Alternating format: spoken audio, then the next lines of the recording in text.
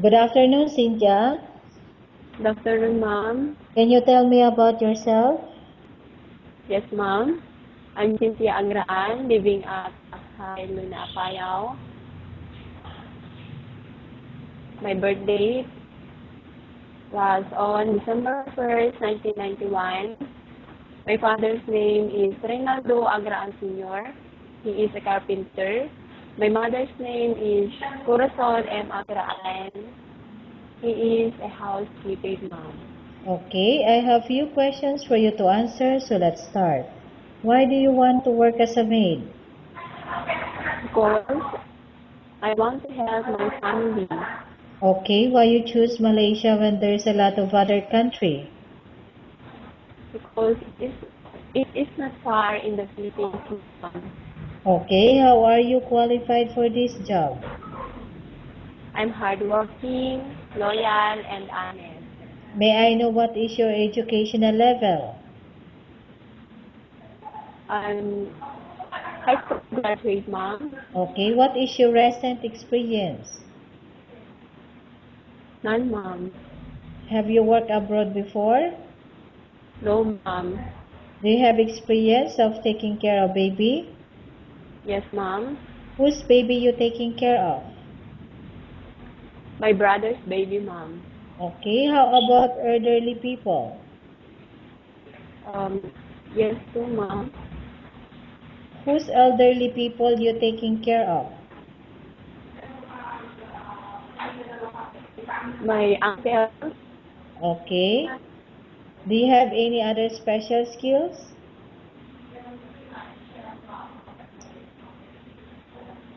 Yes, ma'am. Can you please tell me what is your special skills? Working,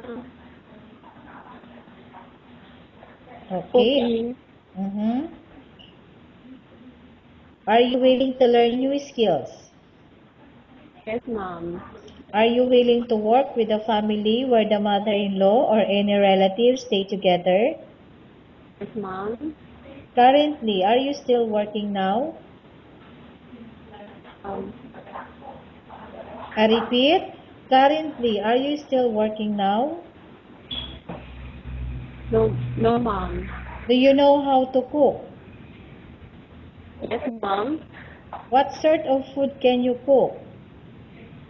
Filipino food, ma'am. Like what?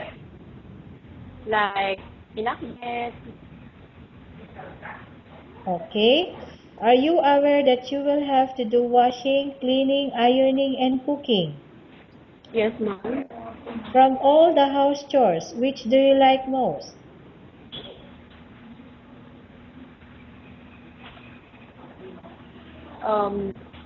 Washing, cooking. Okay. You are not allowed to use handphone during working hours. Ma'am?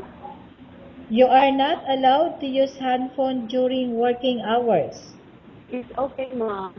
You are only allowed to use handphone after you finish all the works and when going to bed. Yes, ma'am.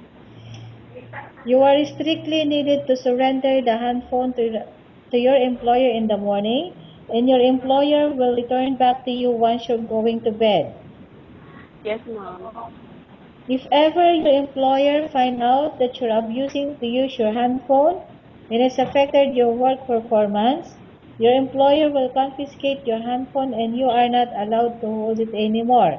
Instead, Yes. your employer will allow you to call to your family 3 times in a month. You're only allowed to bring normal phone and you are not allowed to bring smartphone. Are you agreed for the terms and conditions? Yes, ma'am. Are you agreed for the rules and regulation for the handphone? Yes, ma'am. How many years is the contract as you agreed and understand? Ma'am? How many years is the contract as you agreed and understand? Um, 2 years. Is Okay. Can you describe for me your ethics? Your attitude? attitude.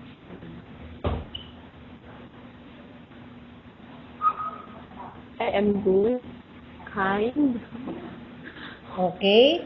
How can you assure to us that you will work hard in Malaysia? I do my best, Mom. Okay. Can you promise not to use the telephone without the permission of your employer? Yes, Mom. Can you promise not to put on makeup but to dress properly while work? Yes, Mom. Can you promise not to invite friends and relatives without the consent of your employer? Yes, Mom. Can you promise not to ask for advance salary from your employer under any circumstances? Yes, Mom. Do you really understand of the rules and regulations of the agency? Yes, Mom. Do you pay any placement fee for you to come to Malaysia to work as a maid? Mom. Do you pay any placement fee for you to come to Malaysia to work as a maid?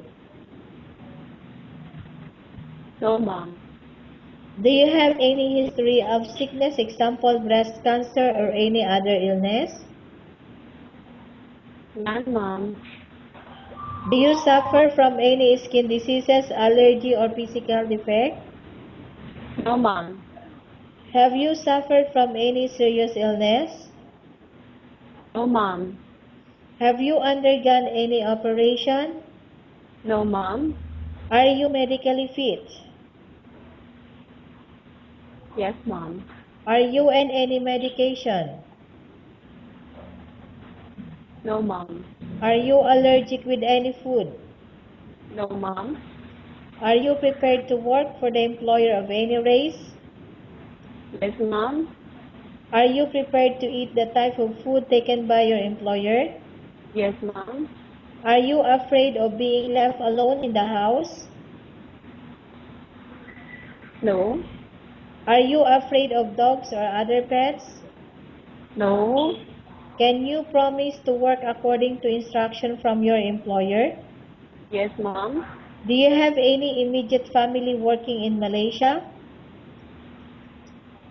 None, Mom. Okay, Cynthia, we have finished our question section. Let's go to case study. I have a case study for you and I want you to answer me truthfully. Okay? Yes, Mom. Okay, number 1.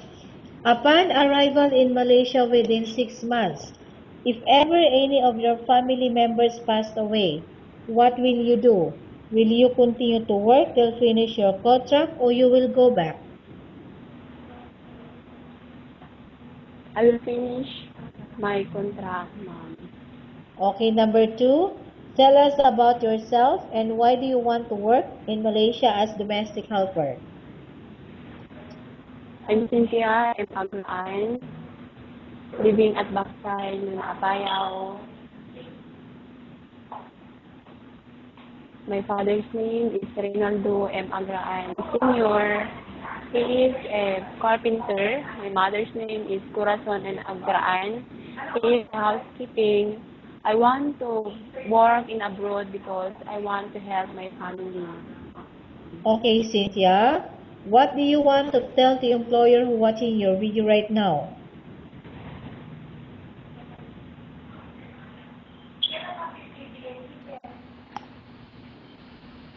Mom, Okay, I repeat. What do you want to tell the employer who watching your video right now?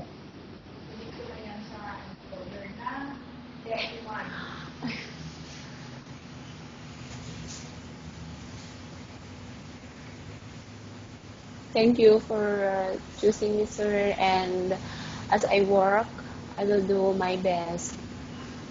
Okay, thank you very much, Cynthia. We will update to your agency if there's any selection made by the employer. Yes, Mom.